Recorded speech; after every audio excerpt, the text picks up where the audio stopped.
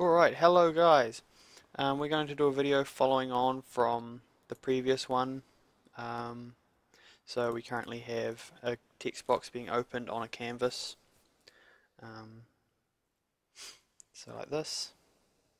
It's kind of hard to drag around because I don't know why it shrunk the canvas. We'll sort that out soon though. But we have a canvas here. And a text box within it. And we can input the answer into it.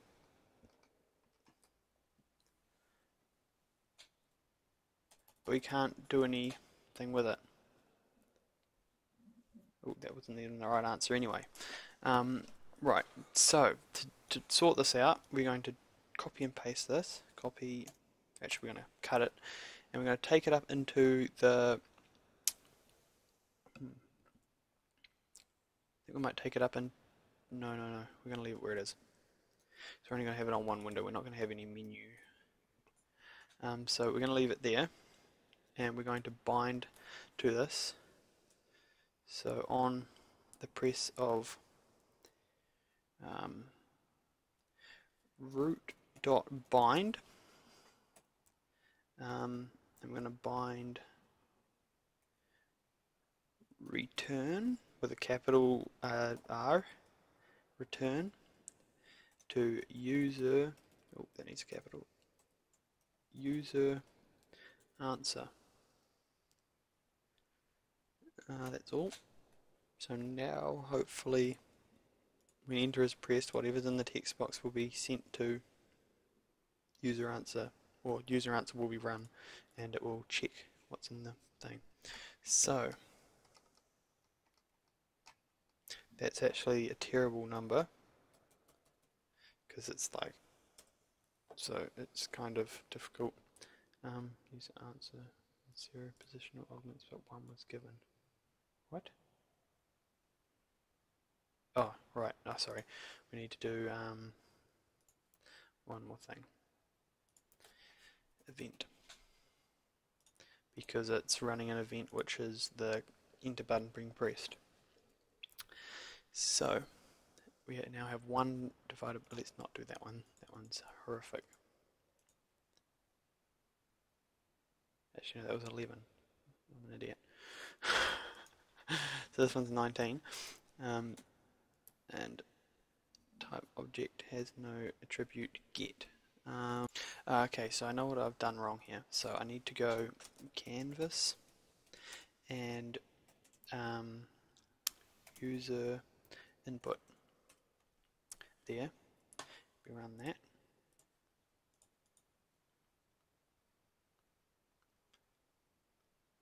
Let's see, we get this 6 minus 3, so this is negative 3. Oh, shit. Sorry, I didn't camel case this bit. So E and C.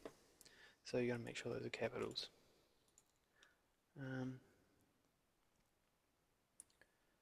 So now we get 10 and 12. So that is equal to 22. And you see it comes up as correct. And then we can go 10. Yeah, that's right. Oh, sorry, we haven't cleared the text box yet. So as you can see, it's then 6 divided by 2.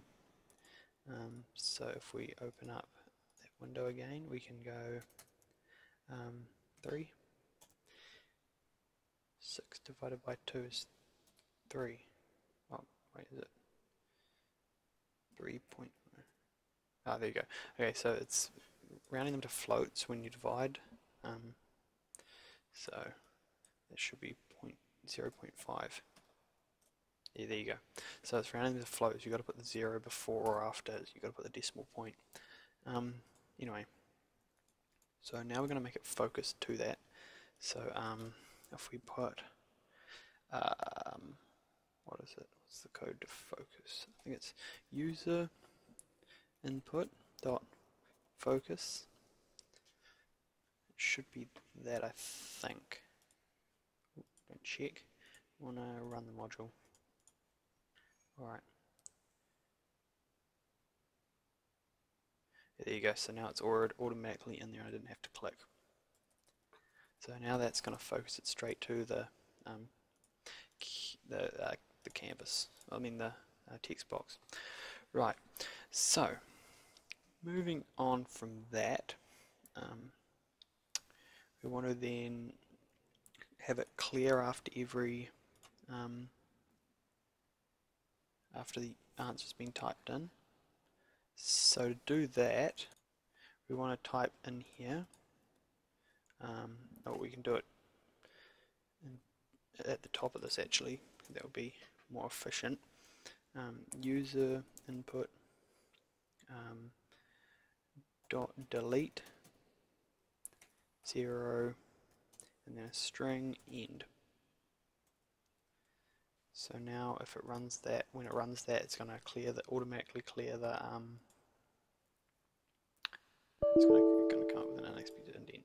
So to do this, to go back and indent, we can Alt and opening square bracket. Oh, what's wrong with that? What happened there? Oh, so it's Control and square bracket, opening square bracket. Wrong hotkey. There we go. So we got 11. Say we type in the wrong answer, it's going to come back incorrect. Wrong answer again, incorrect. But it's always going to clear that canvas. So -3. Why did that not work? -3. -3.0. That's weird. It's not returning. Oh, I know what it is. It's deleting the answer before it can read it. So it's clearing the canvas to 0. So we don't want to put it at the top. Copy.